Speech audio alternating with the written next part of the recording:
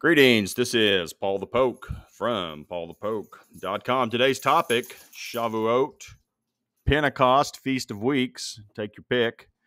We are in the Hebrew year 5783, Gregorian calendar year 2023. Scripture references out of Leviticus 23, verses 15 through 16. You shall also count for yourselves from the day after the Sabbath, from the day when you brought in the sheaf of the wave offering, there shall be 7 complete Sabbaths. You shall count 50 days to the day after the 7th Sabbath. Then you shall present a new grain offering to the Lord. Okay, so back it up 7 weeks. We're talking barley. Moving forward 7 weeks from first fruits, we're talking wheat. So the cycle of harvest in Israel. So on a Gregorian calendar, our Western calendar, we are in the year 2023.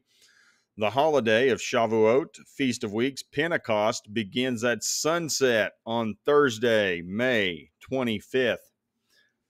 The God-appointed holiday ends at sunset Saturday, May 27th. So now in the Hebrew calendar, this is the month of Sivan on the 6th or the 7th. This is the Hebrew year 5783. So in addition to counting off the 7 weeks, provisions for the holiday include 2 loaves of bread, sacrificial lambs, a bull, 2 rams, a goat, and a drink offering of wine. And the holiday is also a day of rest with no work. Now, for those of you who want to take a good, clean look at it, check out Leviticus 23, verses 17 through 21. In the Old Testament and in the Hebrew, this holiday is referred to as Shavuot, and the word Shavuot means weeks. And this holiday is one of the 3 holidays where Jewish men are required to come to Jerusalem. We get that from Exodus 23, verses 14 through 17. The men were to make their presentation and sacrifice before God at the temple. And as stated in the Leviticus passage, it is 7 weeks after Passover. It's a celebration of the completed grain harvest. And again, we're talking about wheat in this case. The holiday is also a celebration of God giving the Torah, or instruction, or the law, to nation Israel out in the desert after they came out of Egypt. And because of this, Shavuot is considered as the beginning or the birth of Judaism. So this is about patterns of history. The law was given on Mount Sinai roughly 1,500 years before Christ. Some would say 15 to 1,600 years. Nation Israel honored this holiday every year. Eating and drinking dairy products are part of the celebration of Shavuot. And many think the custom of dairy products is in reference to the Bible verses referring to a promised land flowing with milk and honey. And we get that from Exodus 3, verse 8, part A. So I have come down to deliver them from the power of the Egyptians and to bring them up from that land to a good and spacious land, to a land flowing with milk and honey. And I got that from myjewishlearning.com. For those of you interested, click on the link. More detail there provided.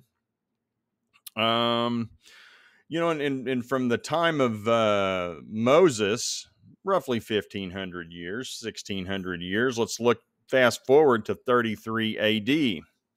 And again, nation Israel is celebrating and living the holiday. Acts 2, verse 1, when the day of Pentecost had come, that'd be the apostles, were all together in one place. Now, in the Greek New Testament, Shavuot, Hebrew, is translated as Pentecost, and that's in the Greek. Per Strong's Concordance, it means the 50th day, the second of 3 great Jewish feasts celebrated at Jerusalem yearly. The 7th week after the Passover, in grateful recognition of the completed wheat harvest. Now, we transliterate the word to Pentecost in English. And Pentecost, or Shavuot, is the day promised by Jesus of the giving of the Holy Spirit. reference John 14, verse 26, but the Helper, the Holy Spirit, whom the Father will send in my name, he will teach you all things and bring to you remembrance all that I said to you. So the Holy Spirit, the instructor, the understander, the conduit between man and God, if you will. It's our lifeline. Acts 2, verse 4, and they were all filled with the Holy Spirit and began to speak with other tongues. That'd be languages. I know I'm going to upset some people. Word is lingua in the Greek. References tongues. In the Old Testament, it's lip. What lip do you speak? Greek. What tongue do you speak? English. What language do you speak? As the Spirit was giving them utterance. So it's like these people had the ability to speak other languages. It is 7 weeks after the death of the sacrificial lamb, Jesus. Shavuot, Pentecost, is also the day God the Father gave the Holy Spirit. And because of this, Pentecost is considered the beginning or the birth of the church, believers in Christ. So the beginning of Judaism, the law given on Pentecost, the Holy Spirit given. We'll have the Spirit written on our hearts. So we, as believers, we may not know the law, but we fundamentally, deep down, we understand right from wrong. It's written in and on our hearts. Believers in Jesus. HebrewForChristians.com is the reference for this. And that's kind of the pattern of history. Now, there are some, and I drift in and out of this camp, some think that the rapture or the resurrection of the dead, the wheat harvest, that's when the church began. God will complete this act at some point in the future, where he comes and takes Christ comes and takes his bride, the church. Some think on Shavuot or Pentecost. Now I can tell you personally, that's the camp I originally started in. And then I'm of the mindset that it's in the fall, in and around the fall feast, because of the new moon harvest. And there's only one new moon harvest, and that's trumpets. That's in the fall. And there are very good arguments for both Pentecost and for trumpets. And who knows, that may be both. I mean, we as humans kind of get stuck in, it's this or that. And a lot of times with God, it's and this and that. And I know that's probably blasphemy. Some of you folks are like, oh, you just lost your rocker and whatever. But excellent scriptural arguments for both camps of a resurrection rapture event in and around Pentecost, in and around trumpets. A lot of marriage, wedding, ceremonial hints in the fall that would suggest that. T.W. Tram has done some excellent work, documentation, research, etc. for both. And I'm going to paraphrase and steal from him. It's like, we don't know the day. We don't know the hour. And we just need to be ready is the point. Just take a look at the world going on around us. It's a dumpster fire, and the fire's getting bigger and it's spreading. And say what you want, every day is getting closer, and we're all eternal one way or another. We don't know what's going to happen tomorrow. We're not promised tomorrow.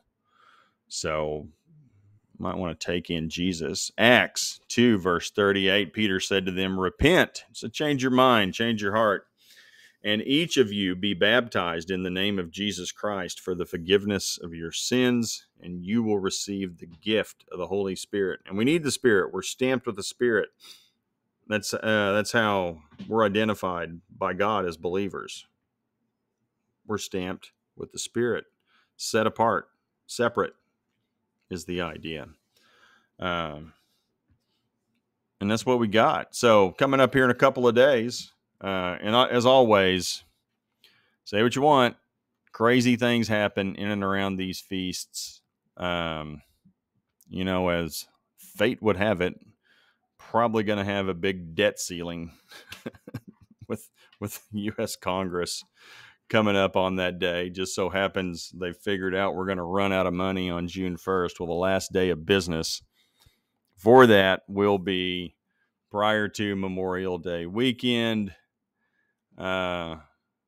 sunset on Thursday, which should mean Friday should be a circus.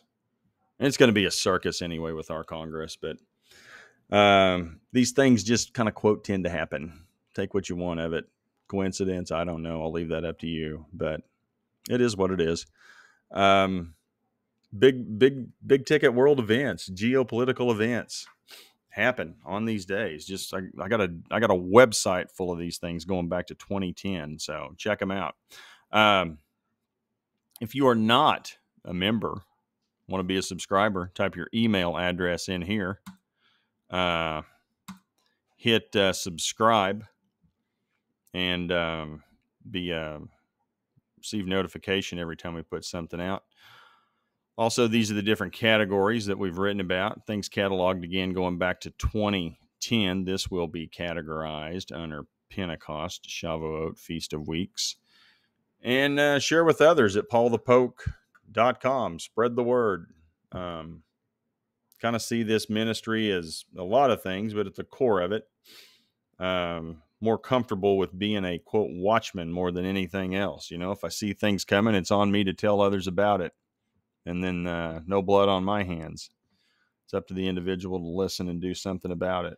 So at any rate, appreciate you guys taking the time to follow along. Appreciate all of you guys listening.